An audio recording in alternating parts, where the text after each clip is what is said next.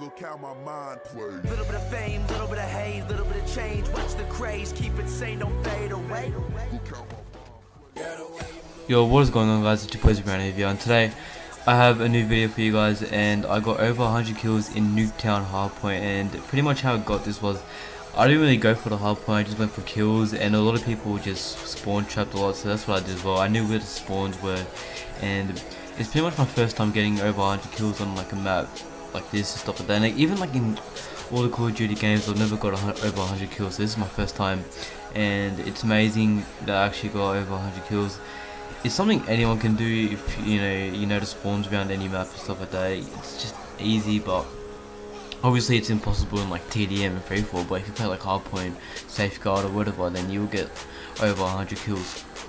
So I'm gonna head off now, guys. I'm gonna let you guys watch this video, just listen to the music, and hope you enjoy this video. And yeah, let it bop.